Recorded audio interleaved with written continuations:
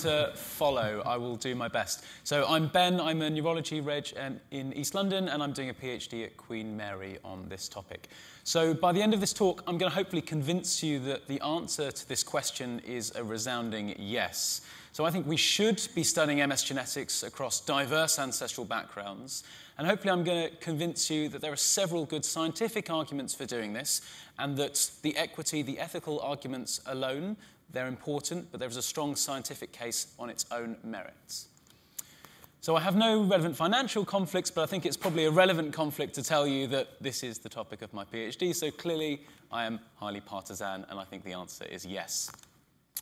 So to begin with, I thought a quote from the Queen, the dearly departed Queen Elizabeth II, and we've already heard from Sergio how many decades of work, how much blood, sweat and tears it takes to build genetic cohorts. It takes an awful lot of effort to get the sample sizes you need. And she said it's worth remembering that it's often the small steps, not the giant leaps, that bring about the most lasting change. And if these guys had given up when they only found the HLA back in 1972, we wouldn't be where we are today with an impressive genetic landscape and an incredibly comprehensive understanding of how genetics influences risk. And the same is true of progression, and progression is much earlier along that journey. So before I go into the case for, what about the case against? So why hasn't this been done to anywhere near the same extent as it has been for people of European ancestry? And there are three really good arguments. So first of all, money and time. It takes a lot of time to build these cohorts, and it takes a lot of cash to genotype people. So this is a genotyping chip from Illumina. These still cost about 50 quid per participant in the UK. Maybe you have a better rate in the US. But it's expensive, and to do this on scale with 40,000, 50,000 people, not to mention tens of thousands of controls, is expensive. Another really important argument is, what if the genetics is exactly the same? What if you go to all of this time, all of this money, to study MS genetics across different ancestries, and you find that actually the genetic architecture is identical? Would that just be a waste of money and time? And hopefully I'll convince you that it wouldn't be a waste. So what do we know so far? Well, you've already heard an amazing tour de force of where we're at with the genetics of MS susceptibility. So through this impressive international collaboration, studying the genetic basis of MS in 50,000 cases, 70,000 controls, the IMSGC has shown that MS is an awful lot like other complex diseases, in that there is lots of variation across the genome at hundreds and probably thousands of genes, where common variation has an individually small but collectively large effect on risk. So each individual genetic change that Sergio described probably increases your risk by 10 or 20 or max 30% outside of the MHC. But collectively, all of these signals across the genome account for a large heritability. So MS susceptibility is highly heritable. But there's a problem with those studies, and the problem is that they have focused pretty much exclusively on people of European descent, so people of European ancestry, mainly from white ethnic backgrounds. And that's thrown into quite stark light when you compare the sample sizes of these different genetic studies. So the IMSGC recruited an amazing 50,000 European ancestry cases, but the largest efforts in the South Asian cohorts recruited 270 cases, and the largest efforts in an African-American cohort recruited 1,400 cases. So these are also laudable efforts. So it's the same people. People have tried really hard. The sample sizes have been an order of magnitude lower. And the reason that's a problem, again, you've seen the slide a little bit similar to this in Sergio's talk, is that you need big numbers to show effects for a common disease like MS, where the individual effects of each genetic variant are small. So this is a lovely cartoon from a recent review by Anne Gorris and her team, showing that you need tens of thousands of cases to get to where we are today. So to see over 100 genetic risk loci, genes that increase your risk of MS, to see that with statistical confidence, you need tens of thousands of cases. So that's why the low sample size outside of European ancestry is a big problem. And this is not just a problem that affects multiple sclerosis, it's a problem in genetics research more broadly. If you look across all kinds of common diseases, high blood pressure, chronic kidney disease, lupus, you see the same thing. So here's a cartoon showing you psychiatric disorders. These are really well studied. The psychiatric genetics community is really amazing. But when you compare the makeup of the world's population over here, you can see that the world is made up about 15%, 20% of people of European ancestry. But that blue bar, the people of European ancestry, is grossly overrepresented in genetic studies of complex disease. That 15 to 20% occupy about 85 to 90% of people in genetic studies of disease. So there's a gross mismatch here between who lives in the world and who is studied in genetic studies of complex disease. So MS is no exception. We shouldn't beat ourselves up. And some people will tell you that that's perhaps not a problem because, in fact, MS is a white disease. It's a disease that really only affects white people, and so there's not much point studying it outside of people of white ethnicities. And we know now that's categorically untrue. I think most people who see patients knew this was untrue for a while. We now have really good data showing that it's untrue. So there's good data from my supervisor Ruth Dobson's work in London, and there's great data from the Californian Kaiser Permanente cohort as well. So this is from Annette Langer-Gould's group, showing you that in California, in fact, the prevalence of MS is pretty much identical between black Americans and white Americans. So you can see this is prevalence per 100,000 on the y-axis, and this is the total men and women. This bar is the black Americans, this bar is the white Americans. It's the same. MS affects everyone, so why should we not study its genetic basis in everyone? But we can do better than that. Those are kind of the prima facie reasons why this is probably an interesting and important thing to do. But I want to convince you that there are really good scientific arguments for doing this, and that what we'll learn from doing this will benefit everyone with MS in the long term. So the first thing is fine mapping.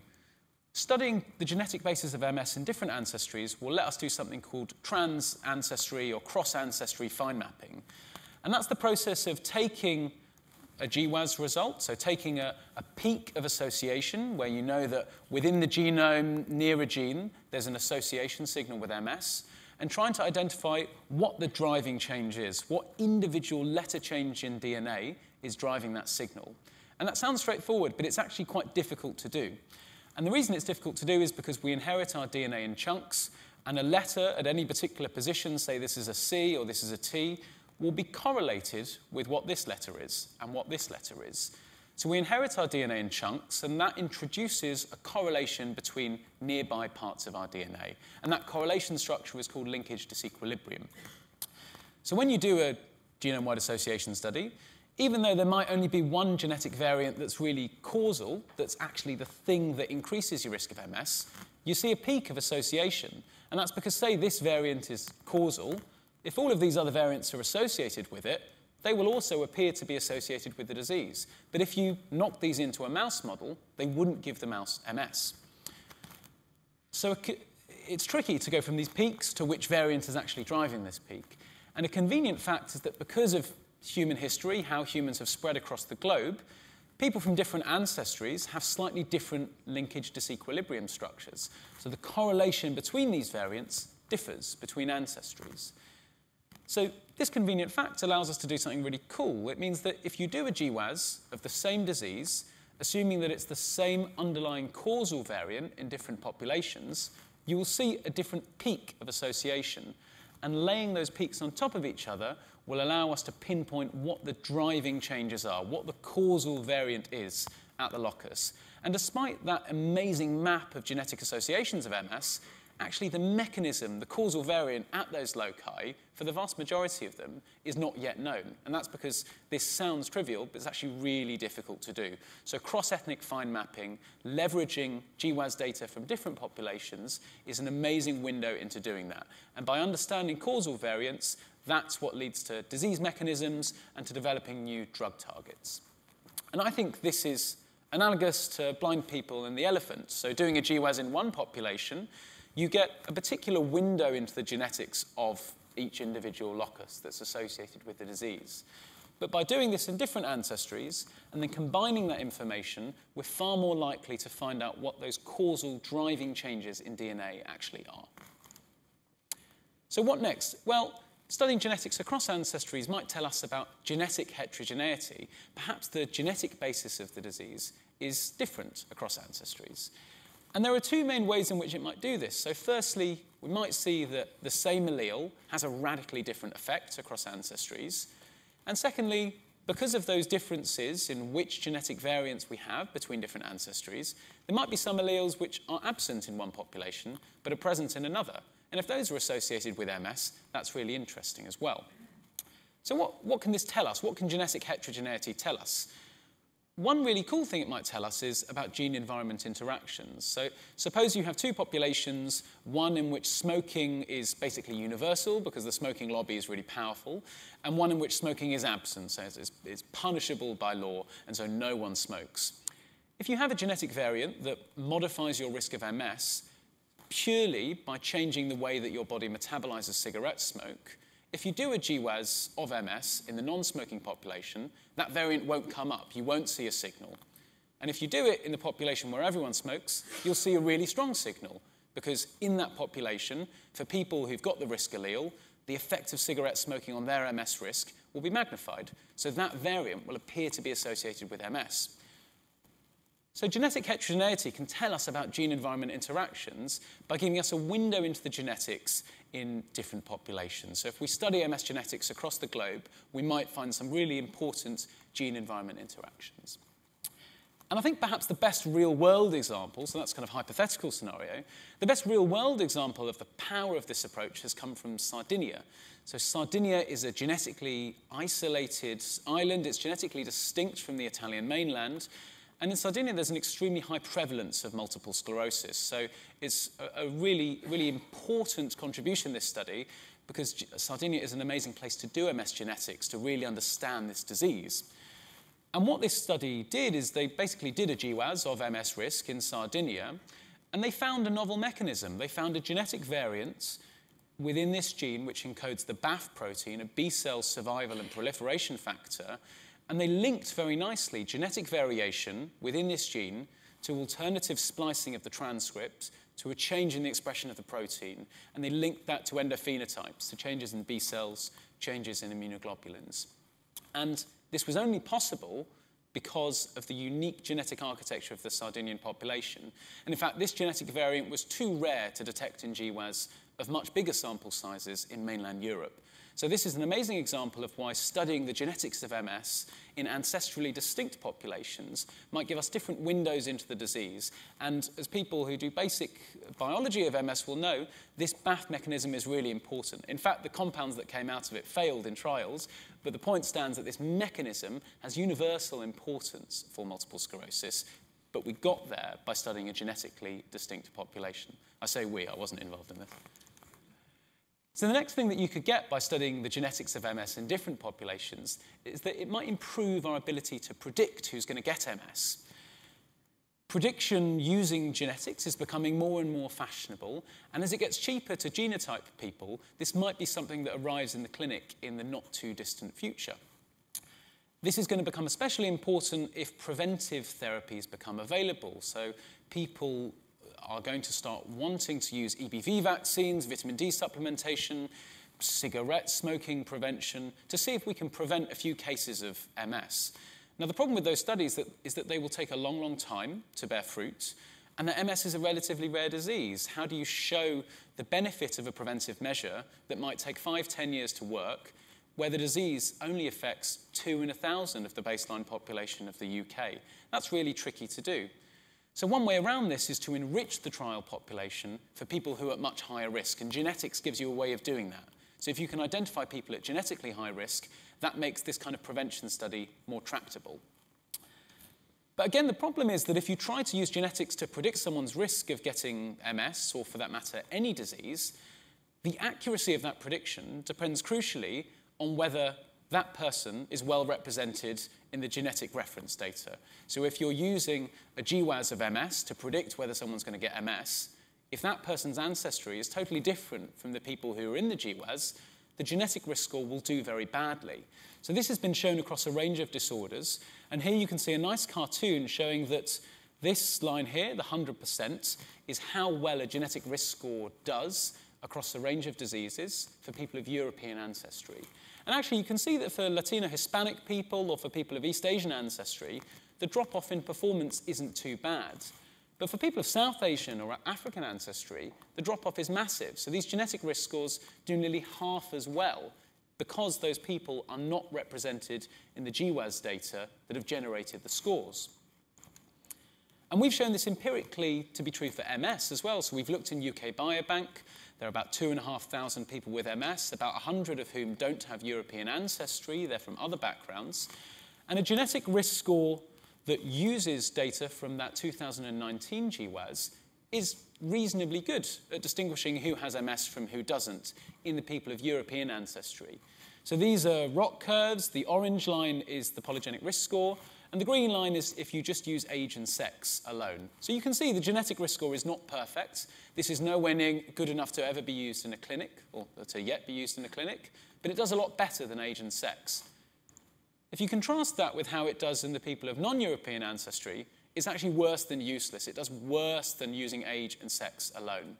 So by generating a genetic map of MS susceptibility in different ancestries, we're going to pave the way for using genetics to predict MS risk in an equitable fashion that is accurate across different ancestries. And at the moment, that is not the case. Sorry, my slide has been a bit splinched here. The next really interesting thing that you could do if you had a genetic understanding of how genes affect MS risk across different ancestries is you might be able to explain patterns in MS epidemiology across the world, and you might be able to predict the hidden burden of MS, so how much MS is probably going undiagnosed on a population level. So on the right here, you can see the map from the Lancet Burden of Disease study published a few years ago, showing that as you go north, MS gets more and more common, and MS is vanishingly rare if you believe these data at face value in sub-Saharan Africa and in South Asia. Now, we know that that's obviously not true. MS does exist in those countries. And we partly know that from people who've emigrated to high-income countries or who have ancestry from those parts of the world but were born in high-income countries where they have good access to neurologists and to MRI. But by understanding the genetic basis of MS risk across ancestries, we might be able to superimpose a map of how risk alleles are distributed across the world and predict how much MS we would expect to find in these different countries. And deviation from that prediction might just tell you something prosaic, like it's being underdiagnosed, or it might tell you something really interesting, like there are profound gene-environment interactions which are modifying the effect of those alleles. And you can see, trying to do this with DRB11501, you actually see that DRB11501 maps quite nicely onto the prevalence of MS across the world. But we need to extend this beyond the MHC to get a complete understanding of how much MS is missed across the world. And the last argument I want to make to you is that by understanding MS genetics in different ancestries, we might get more of a window into phenotypic heterogeneity. So we've heard already today that MS is not the same in any two people. MS is a highly heterogeneous disease. And you've heard already that until a couple of months ago, we had no idea of how genetics influenced that variability. We now have one locus, and we have a better understanding that it is the brain, rather than the immune system, that dictates resilience to MS and dictates severity. But still, our genetic understanding is relatively nascent, and it's taken large sample sizes and amazing collaborative efforts to get to those one or two loci.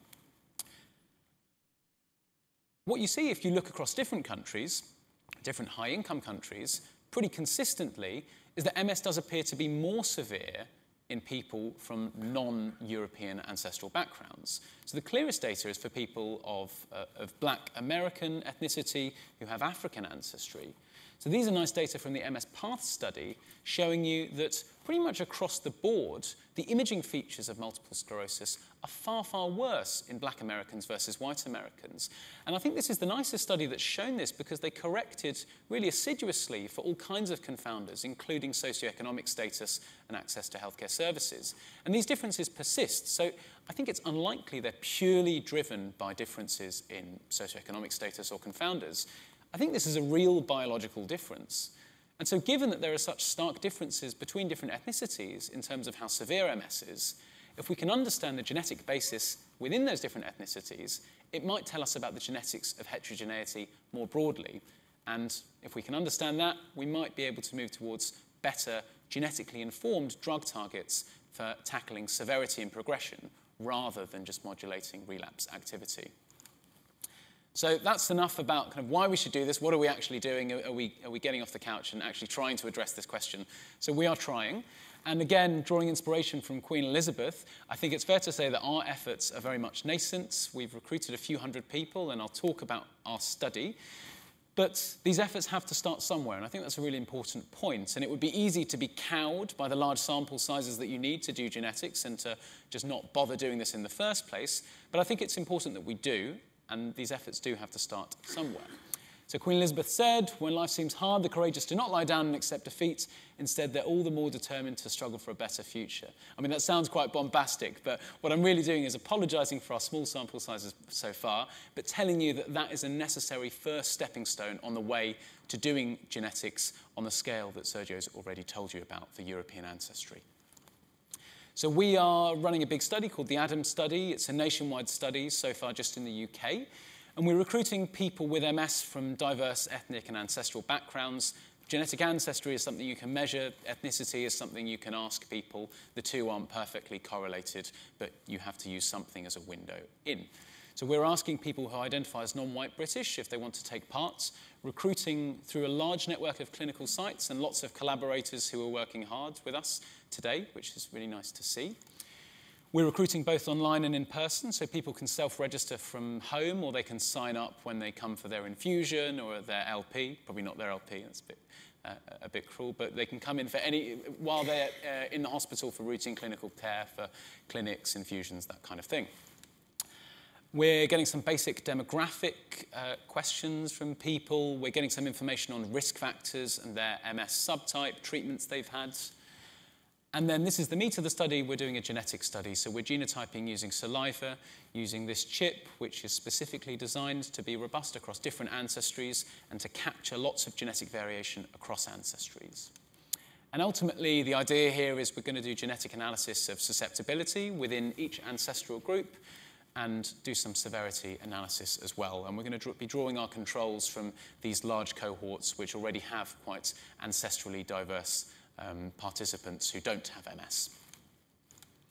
And we're doing all right so far, so we are nowhere near the tens of thousands that you've heard about, but we've got 400 people in the first 10 months, which is great, and over 60% of them are non-white British. And as you can see from the principal component projections, this is reference 1,000 genomes data on the left. This is the first 192 of our samples that we got through the door last week. And you can see that we've got a really cool cohort of people here who identify generally as black British, who have African ancestry, and these people here have got South Asian ancestry. And the keen-eyed among you will notice that we do have a few people of European ancestry as well. We've allowed anyone to sign up. We're not turning people away, but the thing I wanted to emphasize is that we've already recruited a large number of people from South Asian and African backgrounds. So we are on our way, but we have a long way to go. And I think I am finishing now. So we need to recruit a lot more people. And the reason for that is for power. So these are the power curves showing you how many cases you need to replicate those European risk signals for MS. And really, we need at least 300-400 within each ancestral group to replicate those European signals. To discover new signals, we would need tens of thousands. So that's a long way away. And we're doing this. We're going to get there by collaboration with our amazing partners across the UK, including MS Register, who aren't a clinical site, but lots of amazing clinical sites across the UK. So take-homes, I hope I've convinced you that the answer is yes. We should be studying MS genetics across diverse backgrounds. And the reason for that is that MS affects everyone, but our understanding of its genetic basis has mainly come from people of European ancestry, and that studying MS genetics across ancestries will tell us all of these things. I'm being nodded along, so I won't go through them again. And ultimately, we're going to need large cohorts, and we're going to need international collaboration to get there and to really be able to answer these questions with statistical confidence. So thank you very much. And just to leave you, this is slightly controversial, whether we should be spending time and money doing this among the MS genetics community. But I think this last quote from Queen Elizabeth is quite apt, and she's probably met a few MS geneticists in her time. She said that, like all the best families, we have our share of eccentricities, of impetuous and wayward youngsters, and of family disagreements. So I hope, as an impetuous and wayward youngster, I've convinced you that this family disagreement shouldn't really be a disagreement after all. So thanks particularly to Ruth, and that's all.